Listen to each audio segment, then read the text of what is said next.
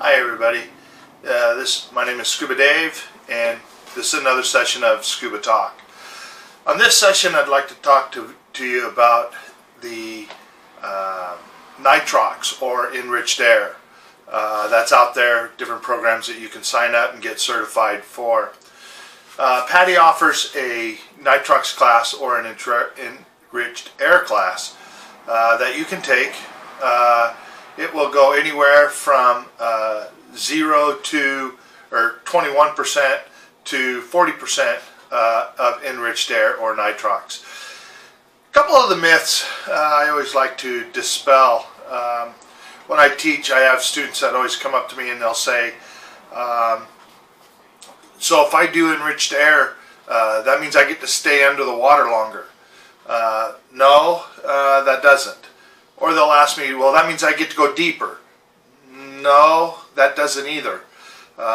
Those are myths or misunderstandings. Nitrox or enriched air, all that does is it does not allow the nitrogen buildup that we normally get off of the air. Regular air is 21% oxygen, or 21% oxygen, 79% nitrogen. So when you go out and you do a dive, say you go to 80 feet, and I'm just kind of making this up as we go, and you dive for about 45 minutes, something like that. When you come back, normally you might feel a little fatigued because of all the nitrogen buildup. Then you have to sit out, and I don't have my open water slates with me, but normally everybody sits out of the water for about an hour to help get rid of some of that nitrogen buildup in your body. So then when you go back to do your second dive, say you were going to go back and do a 60-foot dive for only 30 minutes, okay? You're able to do those dives because you sat out for an hour. You allowed that excess nitrogen to escape your body. Let's talk about the nitrogen buildup for just a second. When we're under the water, right, and our body's being compressed, the nitrogen does not get to leave our body as fast as it would here on the surface, okay, because it leaves through our pores and our skin. So they came up with enriched air, okay, which is more oxygen in the tank, okay. You can go up to 40%. Most common mixes are like 32% oxygen or 36% oxygen. Those are pretty much the commons. However, depending on the dive and where you're going to go, how long you're going to stay under the water, enriched air can limit you to how deep you're going to go depending on the percentage of enriched oxygen that's in your tank. Okay, as far as the length of dive, you're not going to get any more dive time. An 80 cubic foot cylinder filled, to say 3,000 psi, whether it's filled with standard air or with enriched air, it's still 80 cubic feet at 3,000 psi. So your breathing habit is your breathing habit. You're not. It's not going to change that. Okay. And depending on your mix of enriched air, say you're running a 36% enriched air, you're definitely not going to go down to 130 feet. Just off the top of my head, I think a 36% mix is going to limit you to maybe 110 feet or 100 feet. So those are considerations you need to think about when you're getting your tank filled. I normally run, I try to run around a 32% mix, but I only use Nitrox when I go on vacation. Because after a couple dives on enriched air, and you've been diving, when you get done with those dives, it's time to go take a nap. At least that's for me. I feel like I'm ready to go take a nap. Whether I lay in my lawn chair at the dive site and snooze for a little bit, or I pack up, go home, clean my gear, and then when I get home I lay on the couch and take a snooze. But the last thing you want to do is, here you are, you're on vacation, you're at your vacation destination, whether it be Cancun, whether it be Hawaii, Barbados, Tahiti, wherever you're at your dive location. The last thing you want to do is go and sleep. You're there on vacation to relax, obviously, but you did your dives that day, and now maybe you want to go and have a beer at the local dance place, or go do some dancing with your wife or girlfriend or whatever. Maybe you want a little bit of nightlife. You want to go watch a luau or participate in a luau. So you don't want to be so tired. You want to be able to enjoy a little bit of nightlife. So that's where, for me, the Nitrox comes in, because after a couple dives, I don't have all that fatigue, because I don't have all that nitrogen buildup. So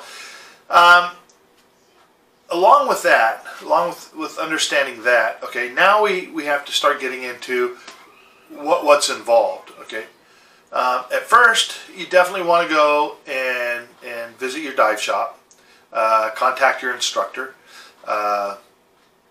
and tell them, hey, I think I'm interested in Nitrox.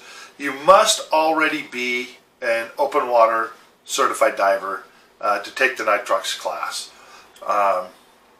So you've already got a little bit of diving under your belt. Okay. So along with that comes the responsibility of monitoring your tank. When you take your tank, and you tell the person who's filling it, I want 32%, or I want 36%, or whatever mix you want, okay, to fit your diving, okay, they're going to fill it. They never can get it exactly unless they completely empty the tank. So if you had a little bit of air already in your tank, and then they fill it with 32, just remember, it might come out at 31, it might come out at 30, okay? So if you want a full-on 32, 36, 29, whatever you want, they have to completely empty that tank and mix it.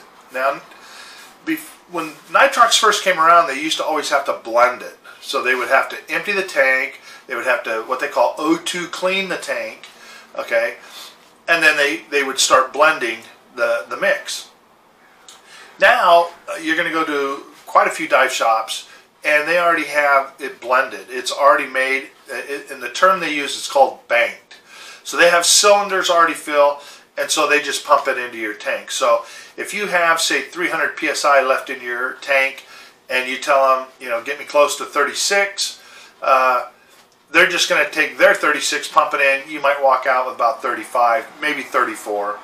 And if that works for you, so be it. If not, you just need to tell them, no, I need to, I want a full 36. They'll drain the tank, and then they'll fill it. Okay, get you to 36. Okay, so a couple things that you need to know, a couple tools that you need. Okay, when you take the class, they're going to teach you how to figure out your partial pressure. Plus, you'll get a couple slates for 32 and 36 mix that you could chart, just like we did for the open water.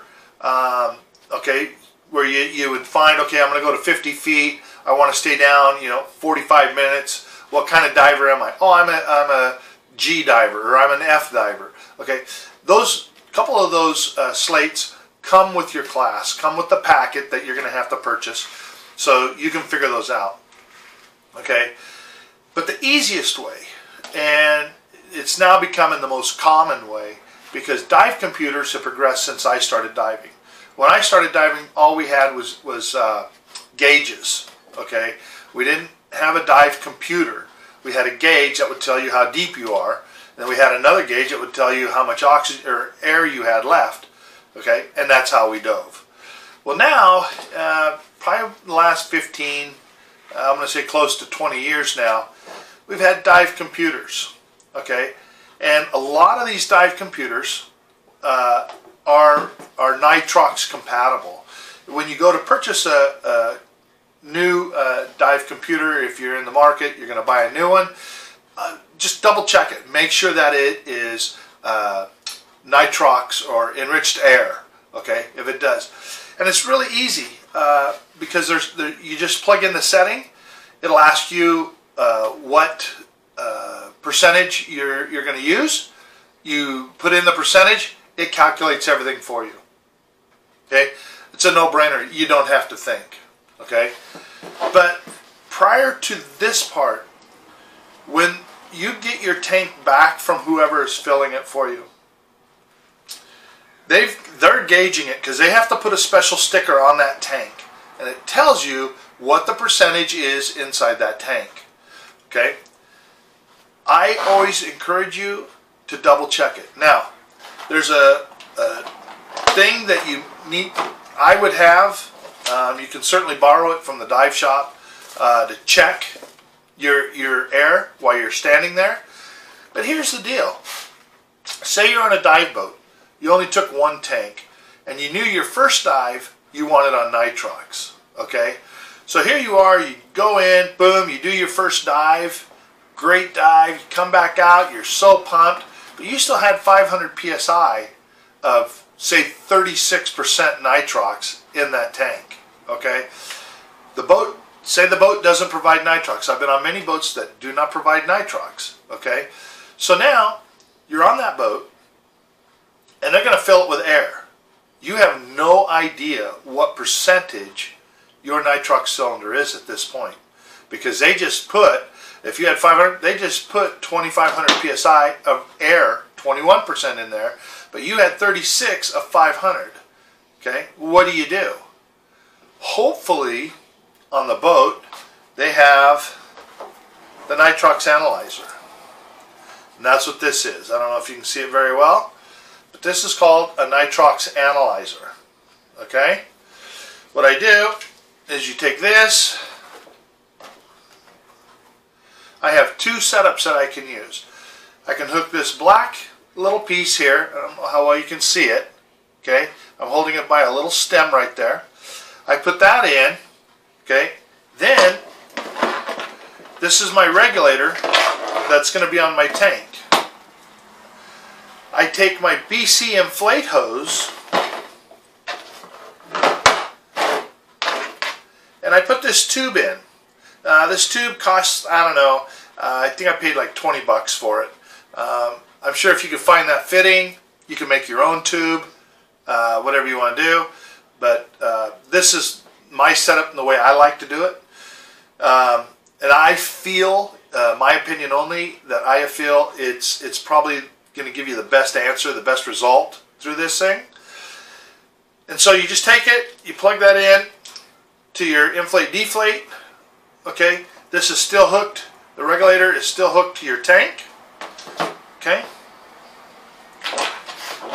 and then with this piece in, my analyzer, I plug the tube onto it, and then I can open the valve on the tank, and my analyzer will read it. And I don't waste only what goes into this hose and tube. That's the only thing I waste as far as what's in my tank.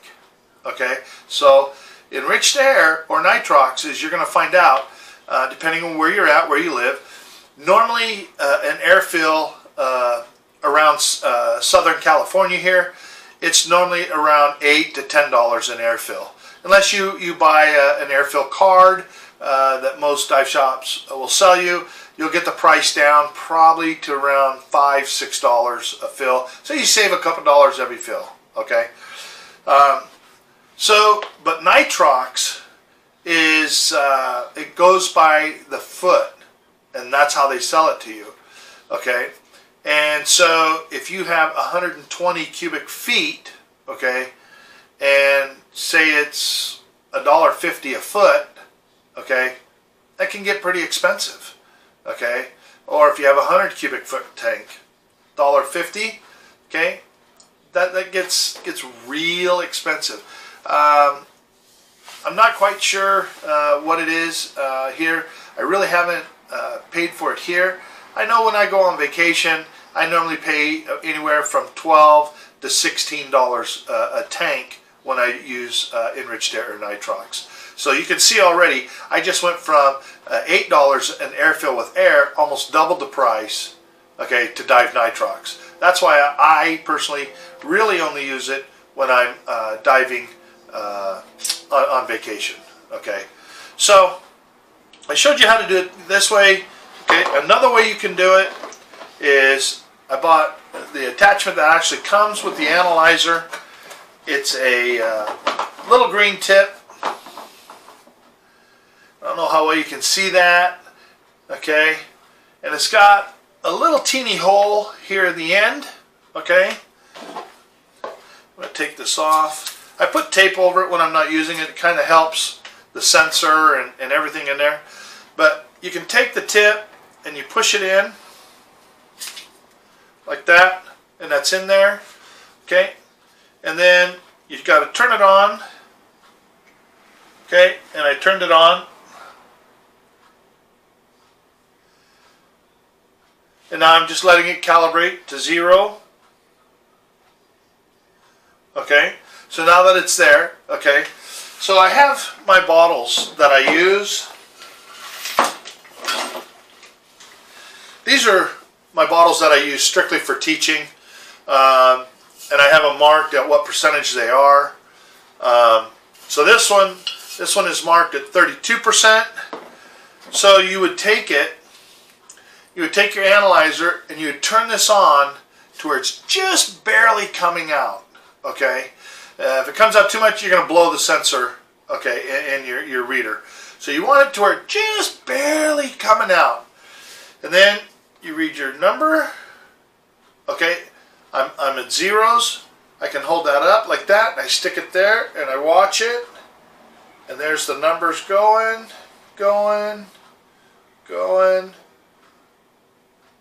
Okay, I'm at 31.9 is what this just read. 31.9. Okay, so 31%, 31.9% enriched air is what's in here. Okay, let me turn it back off. There we go. I must have had it going because I could hear it barely leaking out of there. So I would set my dive computer for 32. Even though it's 31.9, you can't get that close on the computer. It goes by the whole numbers, 31, 32, 33. So I would set it at 32. Okay, always over instead of lesser. Okay, be safe, be smart. Okay, so that's what this one is. Okay, and like I said, the other way I showed you, turn this off. Okay, let me pull the sensor out. Okay, the other way is I'm going to do it this way to kind of show you how I do it. Put that one in. I'm going to let the sensor clear itself out and get back, and then I will calibrate it. Now this bottle, I don't know if you can see it or not, it's at actually 26%. Okay, so what I would do is say this is my big dive tank.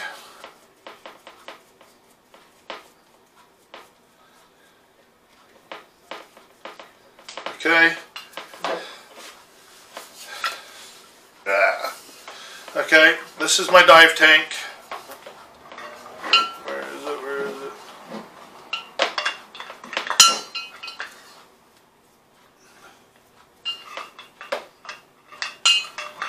Come on, there we go.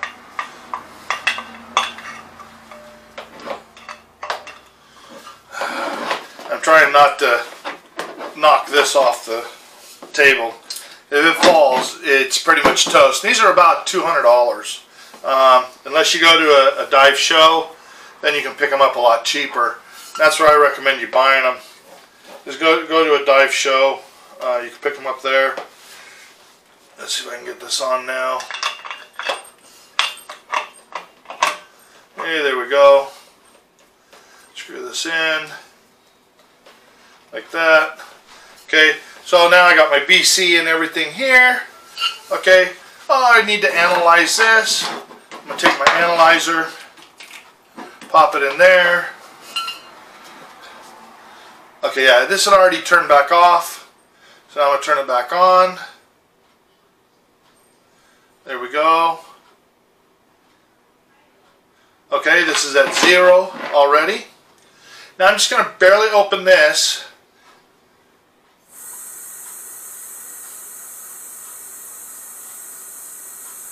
Okay.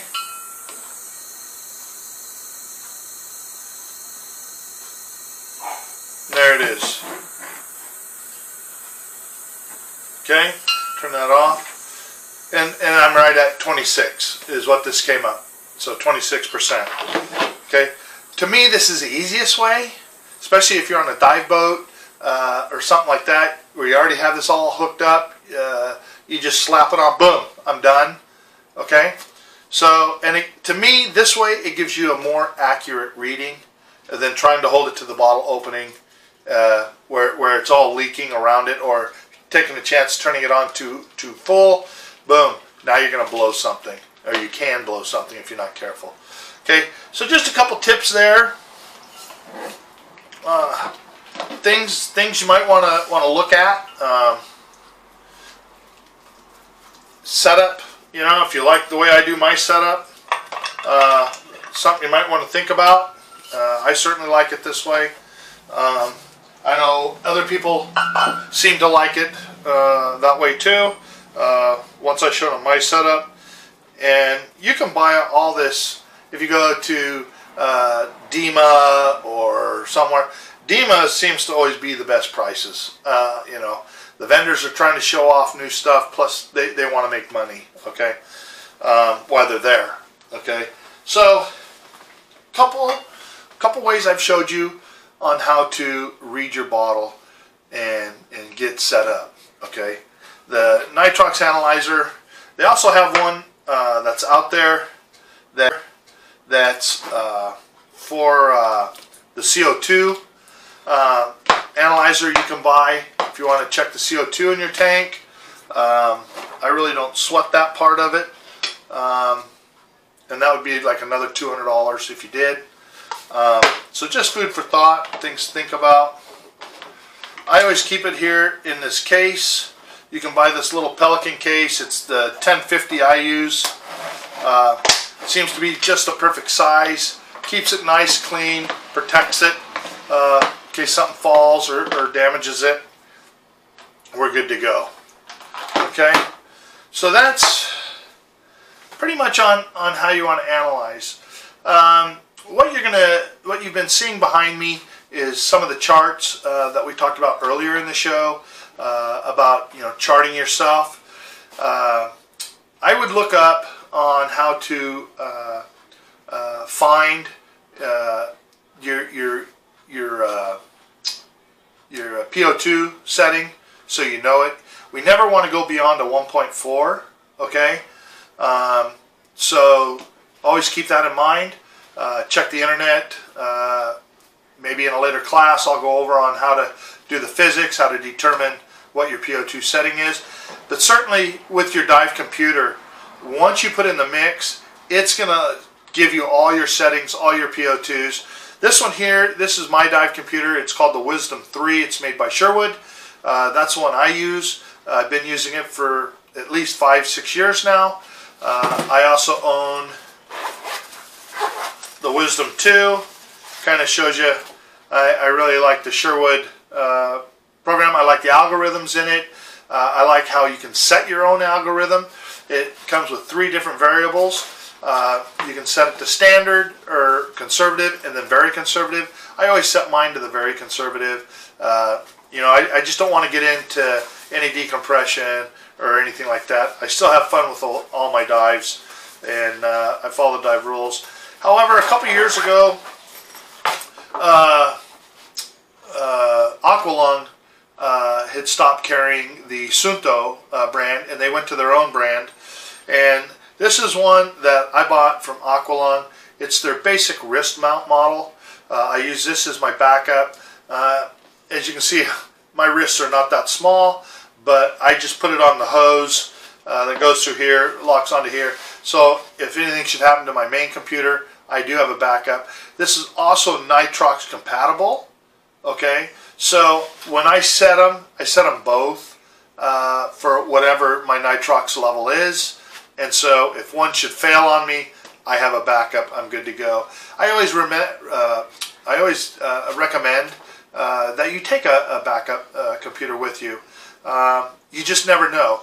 And I did have one dive computer go bad on me when I was under the water. And when I came to the surface, I was done diving for the day. Unfortunately, I was teaching a class that day. But still, nonetheless, I was done that day. And we were scheduled to do one more dive that we had to abort. We couldn't do. I wasn't able to get the battery replacement in my dive computer. If your computer should die on you while you're in the middle of the dive, you definitely want to surface, kick in, and then if you can get the battery replaced fast enough, you have to look at the manual. The manual will tell you how many minutes or seconds you have in between swapping the batteries to keep the residual memory. The residual memory is very important, especially if you just did a dive. Okay, now you want to change that. If you take too long in changing it, this will start as if you hadn't dove at all that day. So now you're going to get false information and you're putting yourself at risk. So either do what I did, don't do the second dive. Now I've got to go replace the battery, and I'm gonna wait until the next day to go diving. Or if you're quick enough, you can get it placed. You keep the residual memory, and you'd be okay to go. Okay. I'm not a big fan of following my buddy's computer. Everybody says, well, you know, you both just did the exact same dive. Well, that's not true. If he dropped, well, here are one of our biggest dives is La Jolla Shores. There's a big canyon that we all like to go into. The canyon starts at about 55 feet. So if you go down and say I stopped at 60 feet, but he dropped below me to 65 feet or maybe even 70 feet, his algorithm is totally different than mine. Okay, just those few feet can really change or make a difference. Okay, can determine whether or not you're going to go decompression dive. Okay, you just went from a recreational dive to a decompression dive. So be smart, be safe. I hope this video is helpful. I hope you enjoyed it. If you have any questions, please email me at bubblblowers94@gmail.com. I'll be more than happy to try to answer with you. If you live in the San Diego area, send me an email if you're interested in taking a Nitrox class, and we'll get together and we'll see what we can do for you. And for now, this is Scuba Dave saying I hope you have a great dive. Talk to you soon.